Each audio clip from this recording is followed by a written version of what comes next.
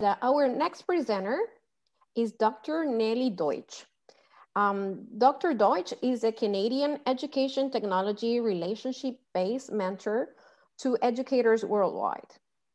Nellie has been teaching English in middle school, high school, and at the college level for 40 years and integrating technology into face-to-face programs since 1992.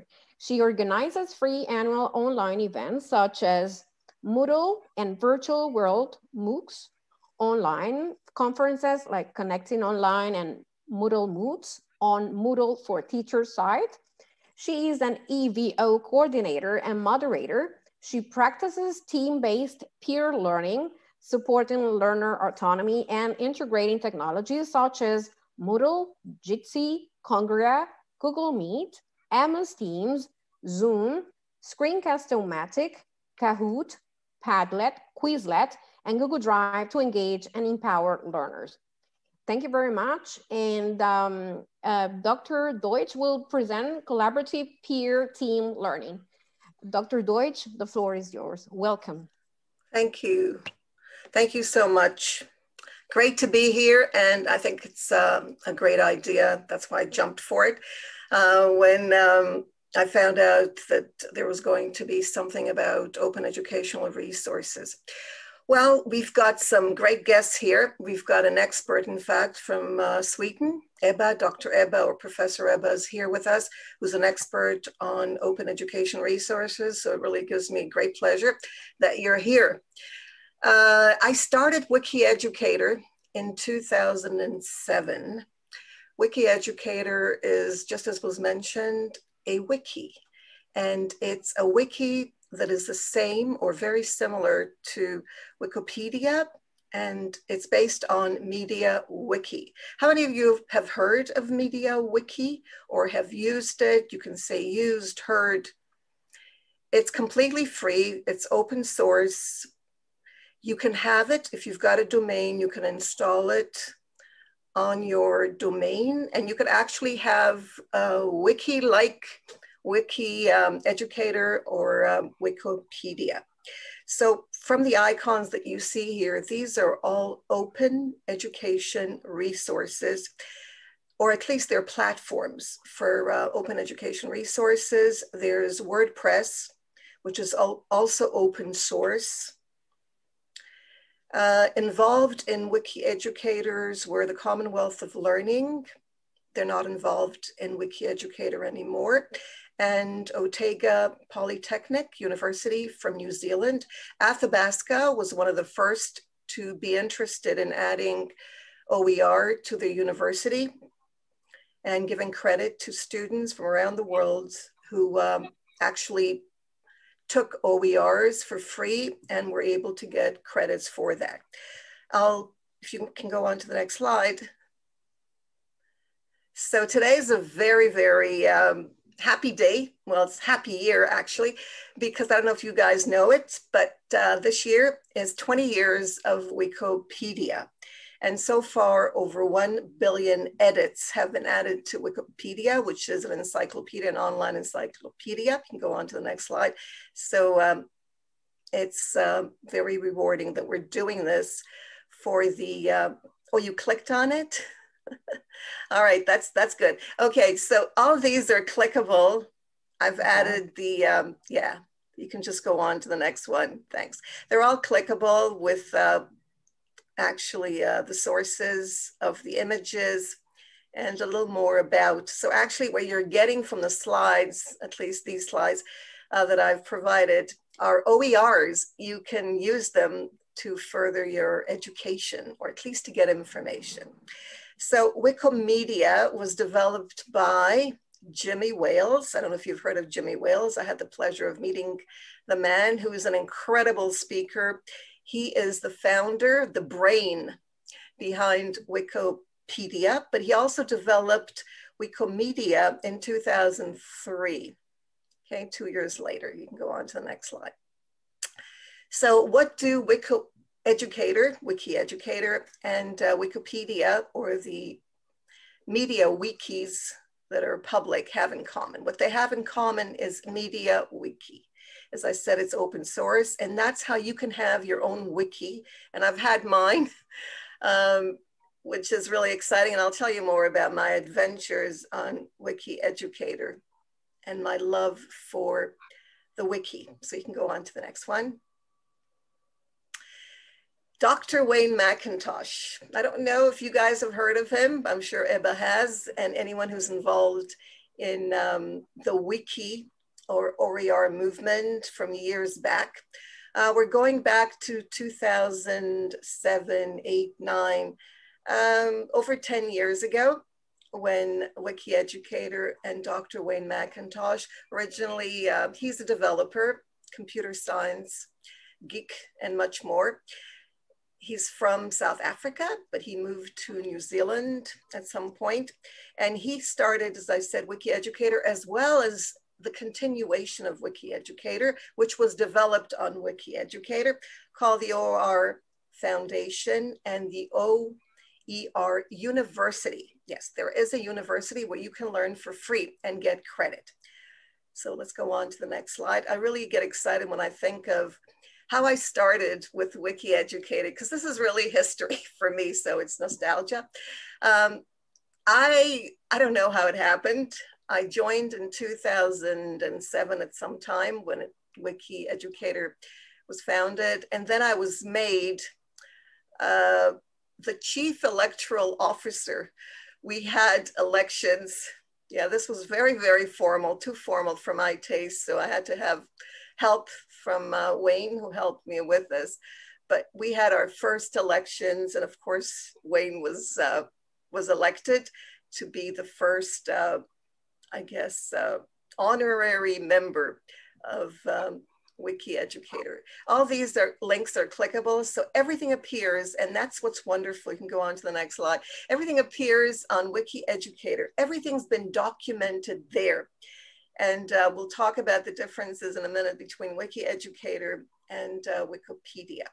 So David Wiley, who was also involved in the movement and Wikieducator, he came up with this image and the following that was mentioned, I believe, by one of the presenters. And that is, if you go back, reuse, revise, remix, redistribute. And if you notice, without permission, and I think this is very, very important, the fact that you can share and use work without permission. And this is great for our students who plagiarize and, you know, don't know much about copyrights, that with OER, there's no reason to worry about copyrights, because everything is yours for the taking. So you can do whatever you want with whatever is there. And I love this freedom. You can go on to the next slide. The freedom of creating, the freedom of sharing, the freedom of collaborating. And that's what you can do. And that's what we've been doing on Wikieducator, at least we did, until Wikieducator kind of slowed down, but it's still there. So the purpose of Wikieducator, according to the first page, and if you click on this, and you're not going to, okay? But later on, you'll be able to get all this information. So it was a community. It still is a community, but the community has kind of spread its wings, and we've all gone our separate ways. But we always come back to Wikieducator and continue adding content. So Wikieducator was and still is a place where you can plan and develop. And that's where Wayne McIntosh developed the OER movement. He actually developed it, and I'll show you the page, on Wikieducator. Funding came from various places because everything, of course, is free. You devote your time and the space, because hosting costs money. Let's go on to the next. So what's the difference, you might ask, between Wikipedia and Wikieducator? Why have both when one is enough?